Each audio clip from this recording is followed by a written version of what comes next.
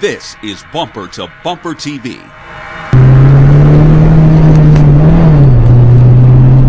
Two, 4, 6, 8 is the combination that appears to be the driving force behind the latest edition of the Hyundai Genesis Coupe.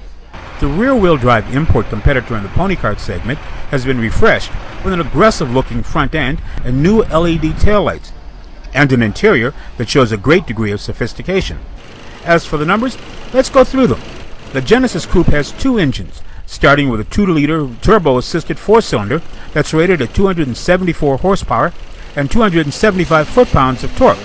If that isn't enough, then there's a 3.8-liter V6 delivering 348 horsepower and 344 foot-pounds of torque. That's enough to push you into the seat.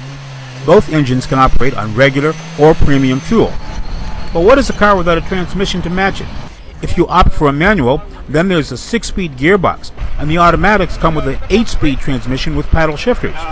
So what does this mean in terms of driving experience? Very responsive though. Still nice, solid, stiff. Just what you need in a sports car. Love the steering wheel feel, soft leather wrapped. Give it a little bit more push. Part of that response is the result of speed-sensitive power steering and a sport-tuned front suspension. This version of the Genesis shows a lot of influence from the aftermarket tuners who are already making it track-ready. The standard wheels are 18 inches, and the R-Spec version comes with 19s and a Brembo brake package. If there's any shortcoming, it's the exhaust note, or more accurately, the lack of a deeper, more resonant sound. After all, if this is going to compete against other sports performance coupes, then why not sound like one right out of the factory? This is Greg Morris.